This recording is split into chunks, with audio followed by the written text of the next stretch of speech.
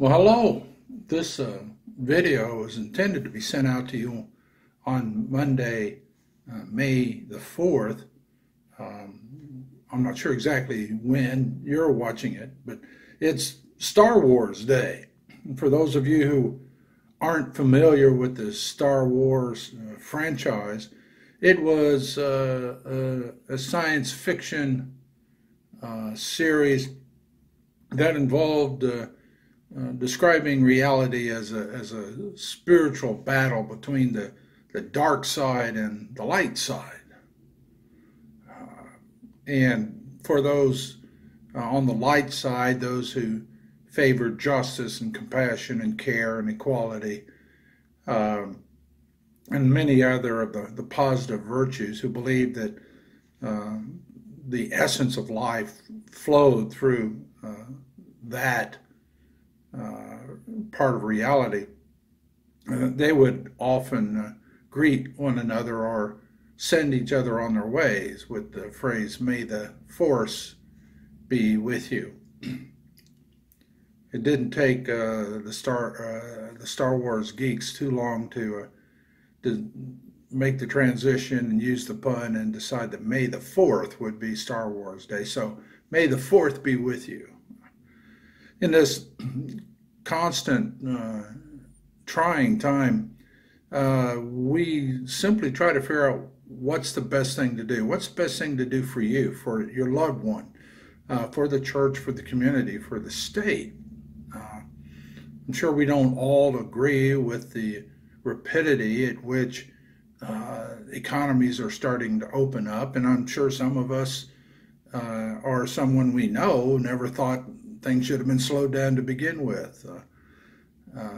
Some people think we all ought to just be ready to just get out there and take whatever comes, and others of us are perhaps extraordinarily cautious and particularly worried about the potential risk that a loved one may experience if somehow, God forbid, we bring the virus home to them. So it's hard to know where people are emotionally, mentally, and it's certainly inappropriate for us to tell you where to be. I simply say, may the Force be with you. May God's grace and abundant love and light, may God's faithfulness and vision fill you and warm you and comfort you and guide you in your decision making, to inspire you to see the best that life has to offer and to seek the best version of yourself in these dark days and in every day. We'll be keeping you informed about plans for face-to-face worship. Despite changes in the governor's current plans as we're moving into stage 2, there's still a very direct intention by the governor that everyone 65 and over and anyone who has a particular health risk factor in their life, they should stay home. And that includes from worship.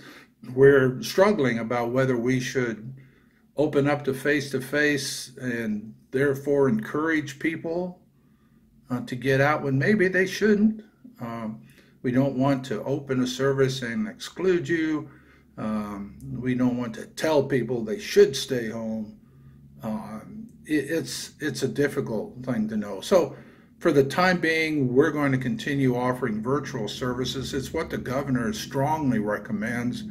And we'll have conversations and explore with you when and how we worship. But when we do gather, it's going to look like a science fiction film with masks and separations and a strange environment to get used to.